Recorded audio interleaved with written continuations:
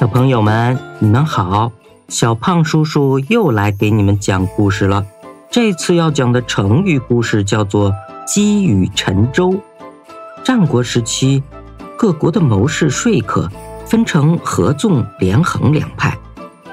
合纵主张弱国联合抗秦，连横主张追随强大的秦国。秦国宰相张仪知道了这些情况，心里十分着急。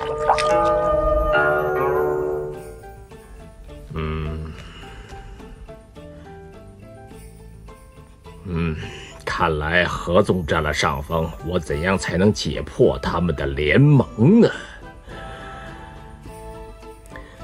我要到魏国去说服魏王和咱们连横，大王，你觉得如何呀？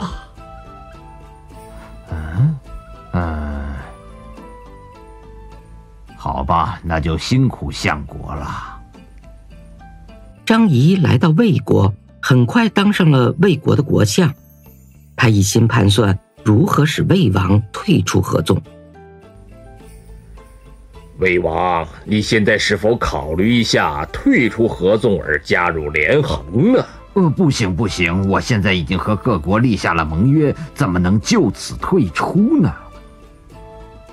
张仪在魏国4年，始终念念不忘如何劝说魏王脱离合纵。我何不让秦国派兵对魏国边城进行骚扰，以此威胁魏国？于是秦王派兵攻打魏国，魏国不断失利。这时合纵内部也开始了分裂，合纵联盟危机四伏。张仪趁机又劝说魏王：臣闻魏国现在内忧外患，如同积羽沉舟，故愿大王能再考虑一下连横之事。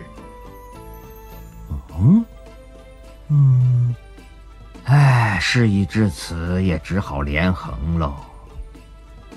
成语积羽沉舟是说羽毛虽轻，积多了也能使船沉没，比喻积小患可成大祸。好了，今天的故事就讲到这里。如果您喜欢的话，欢迎点赞、评论和转发。我们下次再见。